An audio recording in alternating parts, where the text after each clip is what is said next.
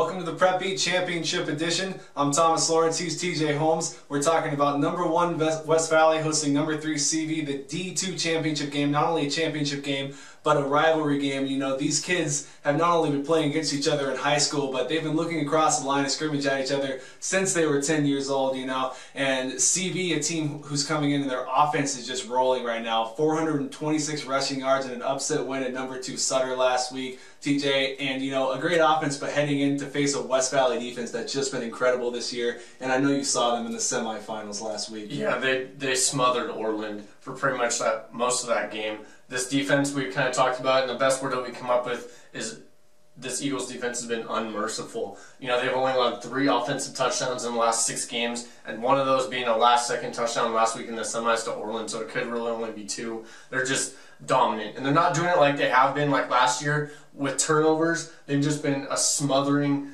stifling defense, a run-stopping defense this year, and they're forcing teams to punt to give their offense a lot of opportunities. Absolutely. You know, 2 of those guys on that defense who are key on both sides of the ball, linebacker Brady Castleman, also the fullback, Austin Clark, a safety, and their featured running back. And, you know, Clark, you saw last week, just became West Valley's first ever 2,000-yard rusher in a season. And the thing is that when West Valley has beaten CV in the playoffs last year by a field goal, by 40 earlier this year in the Valley Bowl, it's been Clark and Castleman, their studs, who have really taken it to CV. And, you know, with CV and West Valley, these teams know each other so well, there's really no secrets at this point. Yeah, there really isn't. You know, a lot of players on both of these sidelines returned from last year's team, so this could be the 4th time that they're playing each other in the last 2 years. We already talked about how hard it is to win, to beat the same team twice in a season. West Valley's trying to do that this year, and it would actually be 3 in a row since CV won the Valley Bowl last year.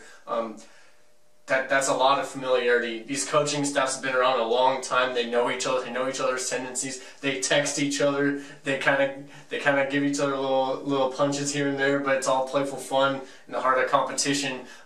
This is going to be interesting because Central Valley, they like to run the up-tempo offense. West Valley's defense has been dominant against the run. So like I said, there's a lot of familiarity. It just seems like that there's going to be a big chess match to me. You know, CV's defense is one that's really come into its own down the stretch. Their high point of struggling was when they gave up those 53 points to West Valley in the Valley Bowl. Since then, under their second-year coordinator, Matt Diskin, you know, they've really focused on the basics. They've stuck with a 4-man front. You know, after that West Valley game, they responded by coming out and shutting out Corning. You know, doing that against those other teams is one thing. Doing it against West Valley is another this time of year. Well, we've broken down the offense and the defense. We know how much we've both seen these 2 teams quite a few times this year.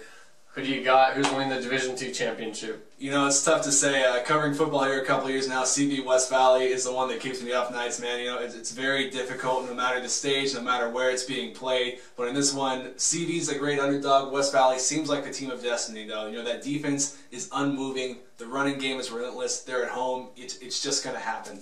Yeah, I'd have to agree with you. West Valley's my pick in this one, but I don't think it's going to be a blowout like last time. I think it's going to be a lot closer. Like I said, that familiarity factor, that's a major deal in my mind. A key for CV, though, if they won't have a chance in this, is they have to get off to a smooth start. With the way that offense goes, that they rely on so much rhythm to get moving, to get some reps, to get that ball snapped so quickly that if they get a turnover or if they get stalled early, that they might not have a lot of opportunities later on down the road if West Valley gets a lead. And CV's going to have to score a lot of points to win this game. Absolutely, and thanks for joining us as always. Thanks for joining us all season.